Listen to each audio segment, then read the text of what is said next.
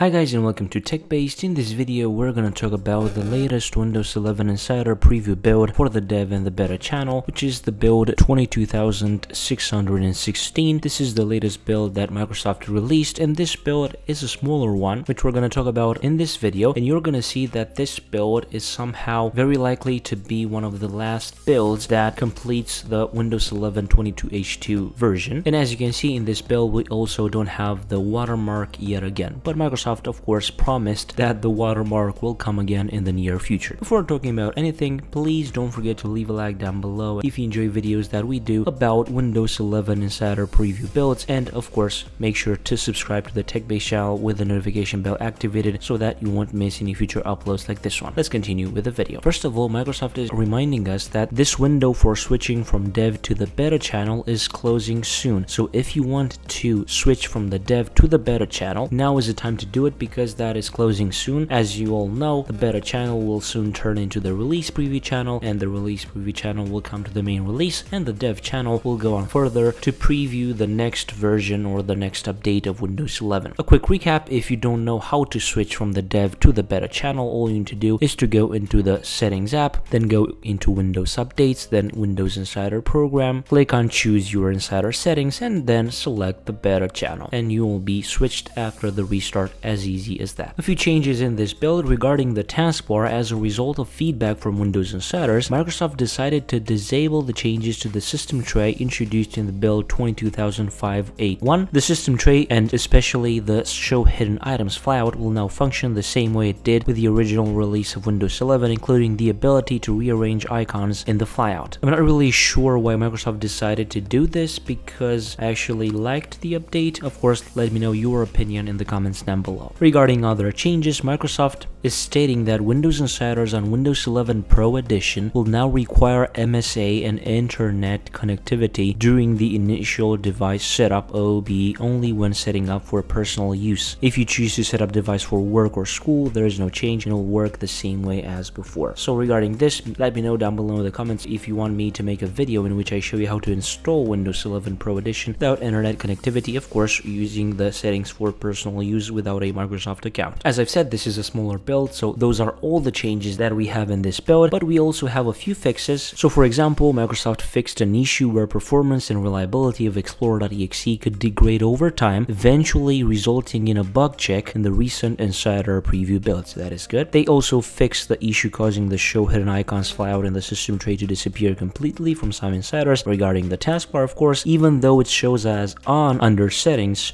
personalization, taskbar, and then other system tray icons. Regarding widgets, Microsoft fixed an issue where if you try to open the widgets board using a gesture from the side of the screen, you would see the widgets board open and then immediately close. This is of course for devices with touchscreen, and they fixed an issue where users were unable to use the swipe functionality to reliably invoke widgets. Regarding the settings app, Microsoft fixed an issue that could cause quick settings to crash when projecting to certain wireless devices. Regarding windowing, Microsoft addressed an issue where using the three-finger on-screen touch gesture for minimizing could cause animations to stop working across the system. They also fixed an issue impacting DWM reliability in recent flights, and also an issue which was causing some apps like settings to open blank if they were reopened after an upgrade or reboot. Regarding the Task Manager, Microsoft fixed an issue that was causing the process list to fluctuate between apps and background groups when clicking on efficiency mode from the command bar. They also have some fixes regarding Windows Sandbox and Windows Update, but of course you can check those out in the article down below in the description. And also in the article, you're going to be able to see some of the known issues that you can encounter in this build 22616. This is the build for today. Basically, this is a smaller build, as I've said, but this is good news because we are closing into the official release of the 22H2 version, so we are looking forward to that. And of course, I think all of us are looking forward to that, to see that version on the main release. If you enjoyed this video, of course, don't forget to leave a like down below, and also subscribe to the TechBased channel with the notification bell activated so that you won't miss any future uploads like this one. I was Emmanuel from TechBased. Until next time, have a nice day.